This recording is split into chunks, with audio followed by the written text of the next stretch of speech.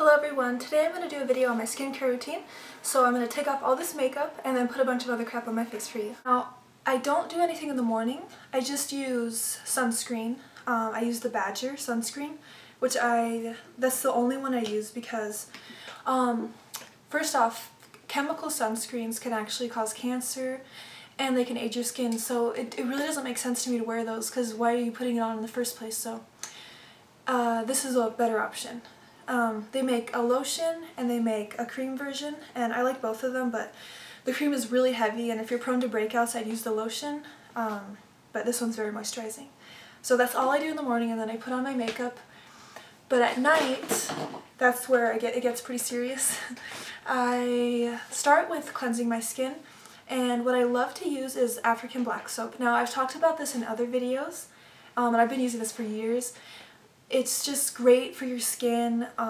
It really prevents acne, it clears up breakouts, and the brand that I really like is called Dodo Osun or something like that. I'm gonna put a link for it below, but it's cheap. It's like $3. It lasts for like half a year, and it's really gentle compared to the other black soaps, but I mean the other ones are good too. Just what you're looking for, really. Sometimes I cleanse with this Weleda Wild Rose cleansing lotion.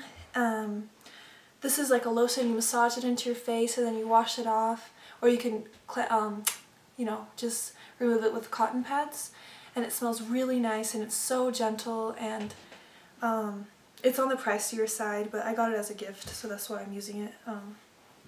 Then sometimes I also use this little one right here. This is Charcoal Facial Detox from Destiny Boutique, and yeah, I don't know much about charcoal on skin, but it seems to work pretty well.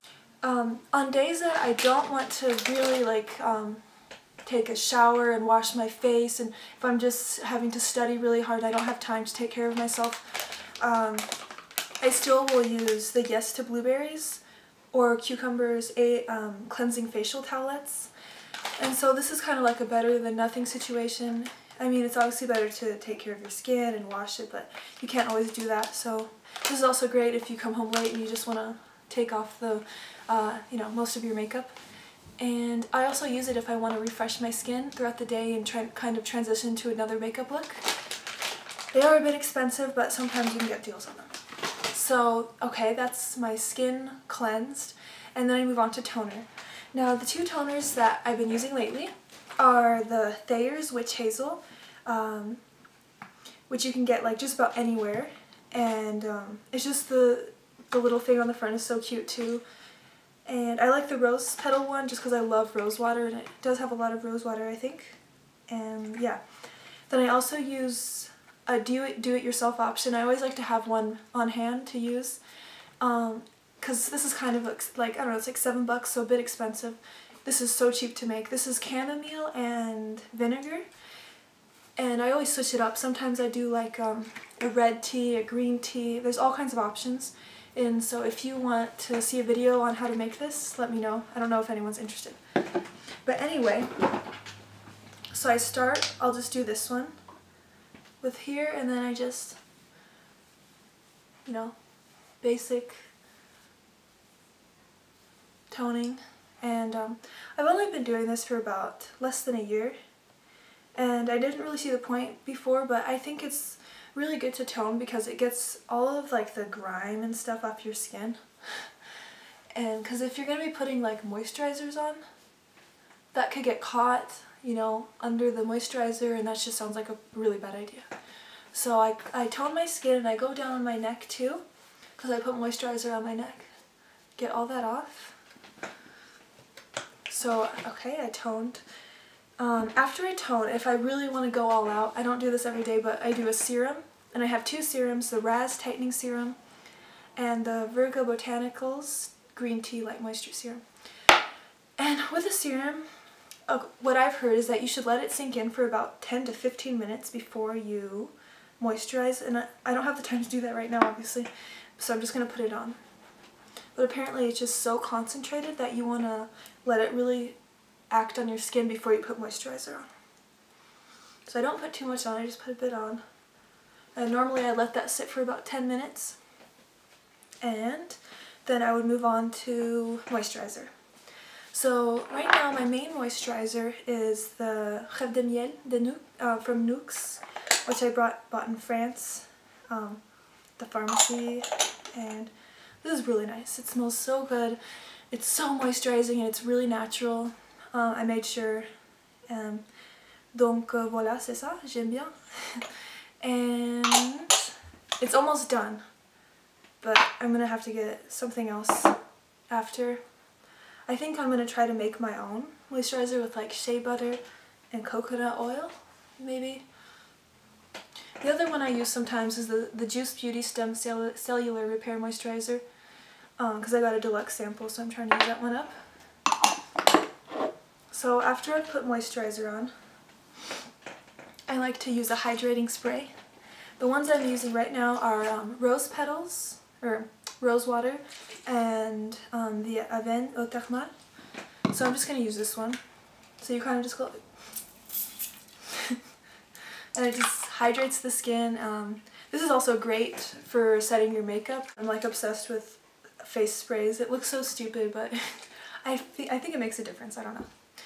Now, so I'm done with most of the skin, and then I do my like eye area. So basically I take a cotton pad and then I use some kind of oil, either like castor oil or this huge tub of coconut oil. And so I just put it on and, you know, dab it off. But if I'm wearing a lot of eye makeup and I want to make sure that it's all gone, I'll take a bunch of oil, just drench my eye area with it, take a like boiling hot water, okay, not boiling hot, but really hot water, pour it on a rag, and then put the rag over my face and it steams the eye area, and then you can just wipe it off and it's totally gone. Sometimes I do that with my whole face, you know, the oil cleansing method, but I like to do it mostly with my eyes. So say I did that and my eyes are totally free of makeup, which I already did take my eye makeup off, and so then I use the Burt's Bees Radiance Eye Cream with Royal Jelly and just kind of take a bit and pat it on. And I'm not like a really big like loyal fan of this product. It's just something to use. If you know of an eye cream that's pretty like all natural and you really like it, please let me know in the comments. So that's the majority of my skincare routine. And I think I should mention something about castor oil. I remember I did a video on this and I never did an update if it made my eyelashes grow. And it did actually. I'm sorry I never did that video, but they did grow and my eyebrows grew a bit. So I think you should really try it out if you want to try like a cheap natural way to grow your hair. Anyway, so that's basically what I do with my skin every night. Sometimes I do like a honey and sugar scrub, you know, like on special occasions. Sometimes I use the Clarisonic as an exfoliator because I think it's a bit too harsh to wash your face with that like every day, so once a week maybe as an exfoliator. Yeah, I think that's about it. And I guess I finish off with Burt's Bees lip balm, and I take coconut oil and I put it on my chest, on my neck, on my hands, my elbows, like everywhere, because I have a whole lot of it. Anyway, thank you so much for watching, and if you have any questions or you want to see a video on the do-it-yourself toners, please let me know.